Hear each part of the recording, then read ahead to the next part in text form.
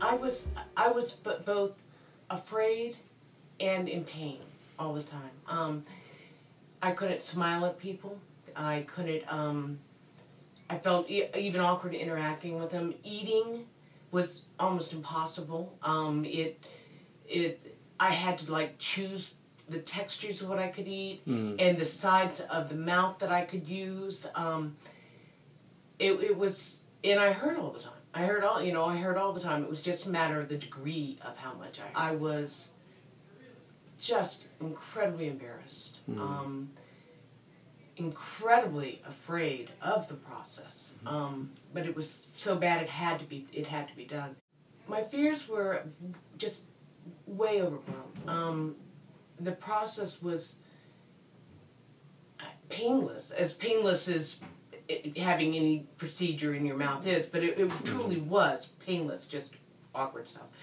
And it was easy to come in here and get it done. And I never felt embarrassed. I just felt like people were surrounding and cared about me and were helping me. That's great. Once the procedures were done, and it was kind of drawn out because I had to have my teeth removed and various fittings and everything. Once I got the dentures, it changed my life. I can smile at people now. I can.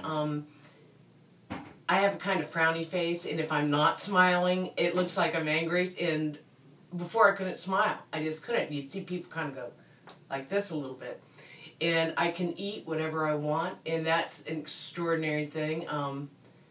I've been eating a lot of peanuts recently because I can. I couldn't do that for years and years and years before that. So it's just in general, I feel all the way around better. With my interactions with people, I think I'm eating more healthily. It's just an extraordinary difference. And I really forget that they're in there. I mean, it's very easy to forget that there's an appliance in my mouth. It doesn't feel like that. It feels like I have teeth that function. I think the implants made a huge difference. I can tell when I bite something like a pear or something that it takes that front action that they feel secure in the dentures feel secure in my mouth, and I can feel the pull. I'm sure if I didn't have implants, I'd be on America's Funniest Home Videos. I would, because I know I would, because I never walked in where I felt like I was just a number. I felt like I was walking in to offices, both Dr. Kazemi's and Dr. Abramson's offices, filled with caring people. I always felt comfortable.